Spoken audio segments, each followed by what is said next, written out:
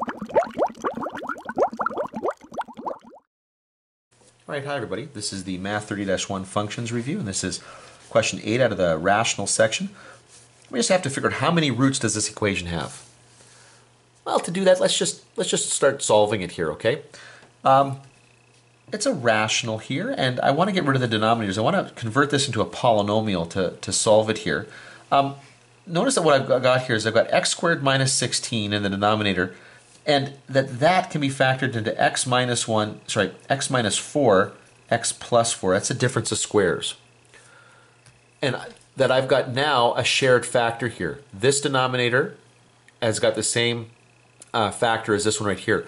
If I multiply this entire equation through by x squared minus 16, I should be able to get rid of all the denominators.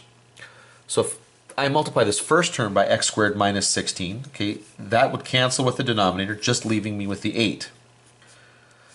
Now don't forget about this one right here. If I multiply 1 by x squared minus 16, I just get x squared minus 16. Now on the right hand side, there's a denominator of x minus 4.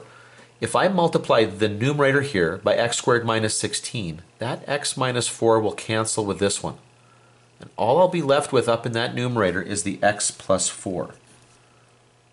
Okay, now I've got a quadratic equation here, which tells me that I can't have 3 roots.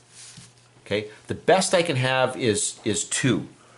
So, and I now highly suspicious of the 1 here as well, although you could treat this as a repeated root, but even then, I'm more likely to have either 0 roots or 2 roots here. So let's just take a quick look at this. Let's solve this quadratic if we can. So x squared minus x, bringing that over. Now I'm going to get 8 minus 16, so negative 8 minus 4 will be minus 12 equals 0. And that will factor as x minus 4, x plus 3 equals 0. And I'm going to get 2 roots here, positive 4, negative 3. So the answer is C.